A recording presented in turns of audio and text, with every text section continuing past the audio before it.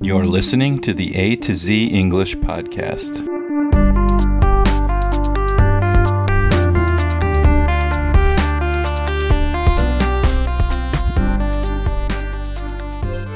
Welcome to the A to Z English podcast. My name is Jack, and I'm here with my co-host Xochitl, and today we are going to do an idioms episode for you related to travel.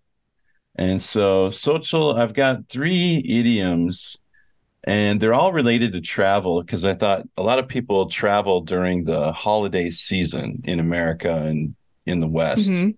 So the first one is on the road. If somebody says to you, "Hey, I'm on the road," what does that mean to you? It means they're driving someplace, and usually it's like a longer distance most of the time.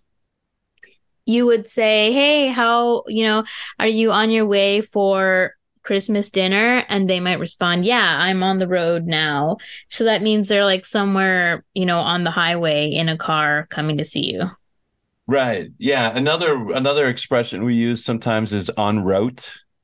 It's like I'm currently traveling. That's all it means. It's like we could use the present Oh, continuous tense, I am traveling right yeah, now. I pronounce that so differently. I'm sure I pronounced that Oh, how completely did I pronounce? I said wrong. en route. What do you say? En route and No, you on said on road. You said on road, and I was like, I pronounce it wrong. I'm pretty sure. I say like en route. en route. You're probably right. And But I've also no, heard I'm it pretty en sure route. you're right. En Yeah, route? en En route, route? probably. You said on route and route. I don't know. you I know, don't know how to pronounce this it. Yeah. this is honestly a great learning moment for our listeners because Yeah. the US is such a big country that everyone like has their accent, and depending which region that you're from, it doesn't really matter about the standard or correct pronunciation. Each place is going to pronounce things differently, and you're just going to have to get used to the region that you're staying in, more or Right. less. It's a regional dialect kind of thing, right? So this is the word route. Some people say route, some people say route, some people say, there variations of pronunciation. So I think I say en route or en route. Uh, Yeah. he sounds like he's saying it in Germanic, like it sounds German almost. I'm like, It's I say probably a like en French word route. too, right? It should be French. Yeah, I Yeah. say en route because, or en route because en it's en, so I automatically think like en route. I don't know. I'm not sure what Yeah. the correct. Well, It's a big because red in mystery. French is rouge, so Route. route should be route, right? En Yeah, route. it's a loan word to English, which is why no one in the English language says it perfectly. It's something we commonly use, but it's not Yeah. from the English language itself.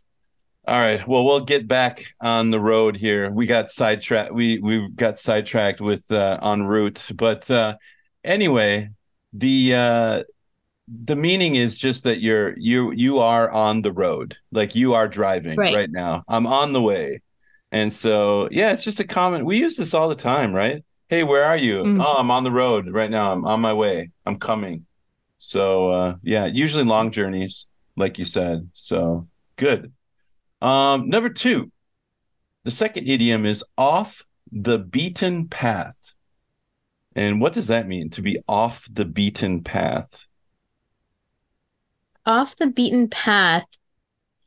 This is funny because you can use it two ways. One, as Robin once said, idioms are like the multiverse of the English language. Right. So to go off the beaten path, there's a famous poem about that. And it means that you're not following everybody else, so you're doing your own path. But if you call someone and say, "Hey, I'm off the beaten path," you're probably saying that you're lost. You took a Mm, detour or an alternate route, yeah. and you now don't know where you're going. Or you might know where you're going, but you took a shortcut, or yeah.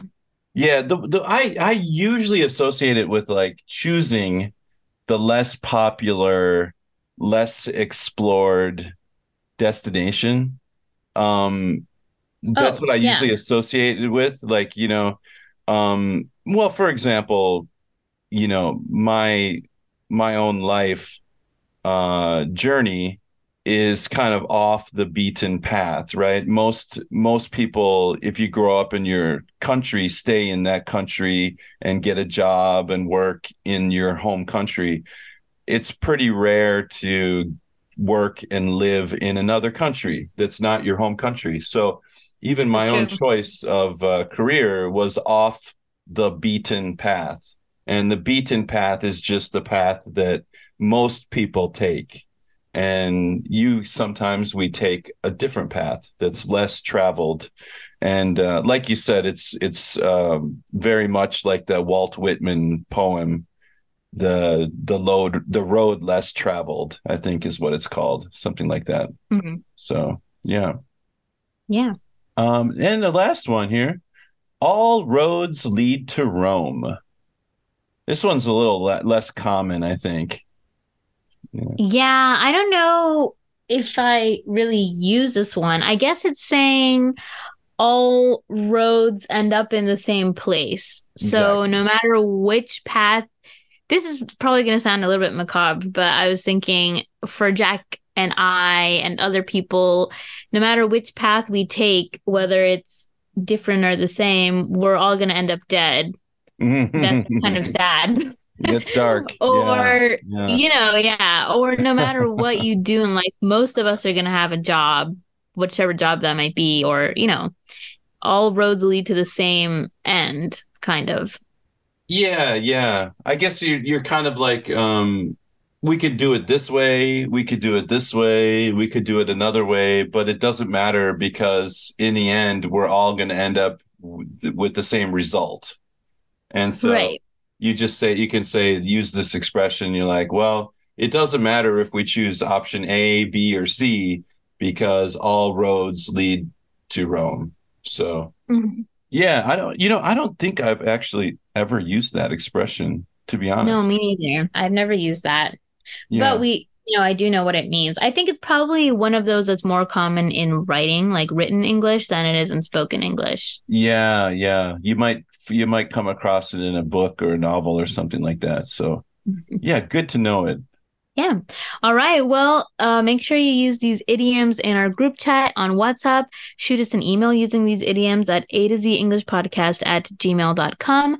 Leave a comment down below on our website, A to Z English Podcast.com, and we will see you guys next time. Bye bye. Bye-bye.